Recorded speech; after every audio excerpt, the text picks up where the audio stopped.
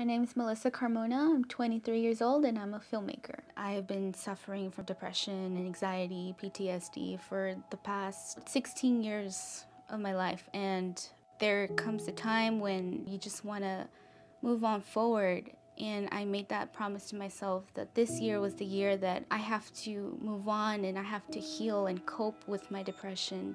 I don't want to stay silent about it because I come from a Latino family, and the talking about mental issues is just something that we don't discuss. And I want to be able to talk to my family about it because there's nothing bad about depression. The reason I'm here in New Orleans because I'm seeking for alternative healing methods.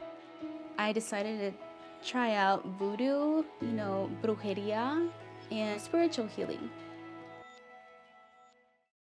So I'm here at the Orleander, and I'm gonna meet the Mexican witch. She's gonna perform a tarot reading, so let's see how that goes. So New Orleans has a gift for you. What does she give you? Why are you here?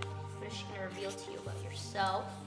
Let's see. This is your essence as a person. Empress is what you will be once you embrace who you are. Spirit wants you to know that behind all the depression and after all the depression is a strong woman who emerges knowing a lot about herself. So one thing you can really do in order to further on your healing process is to engage in reflection work like this. Make it an effort to every day to keep track of your feelings, to be forgiving, and to most of all believe in yourself. Thanks for coming all the way over here.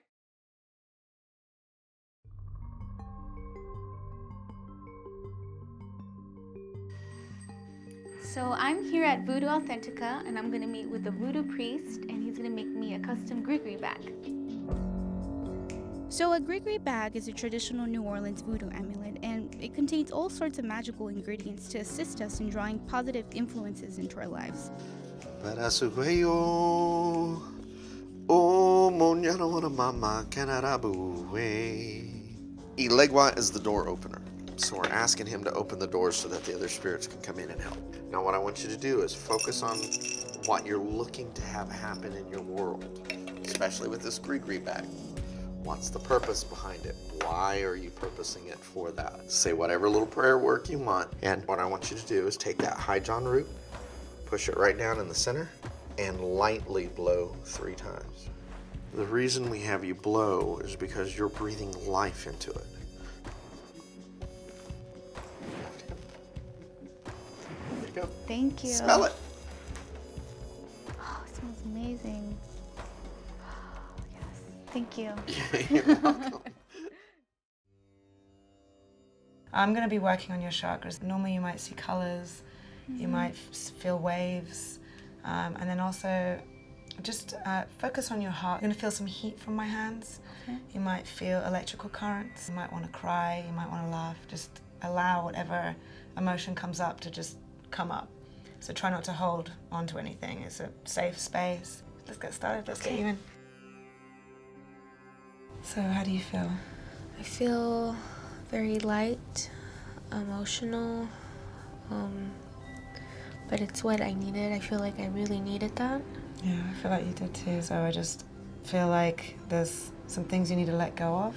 I also recommend buying some rose quartz, it's still really hot from your energy, and just do some journaling. Maybe write down some things, what you feel you should let go of in terms of what we discussed. Yeah. Allow yourself to trust in who you are. It's completely normal. So you're completely normal. Thank you. Okay? Thank you. Oh, my pleasure. Yeah.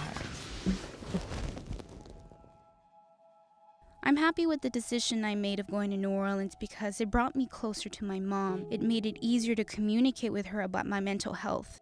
So I went to this crystal shop and I bought you 2. Oh, let me see. This one's for a good luck stone, brings wealth and stimulates creativity. And Manny, remember, you can always count on me and know that I'm always going to be here for you no matter what. Okay? Don't ever forget that. Now that I'm home, I can use all these healing tools that I picked up in New Orleans and use them in my everyday life. And I hope that my journey can inspire others to open up with their loved ones.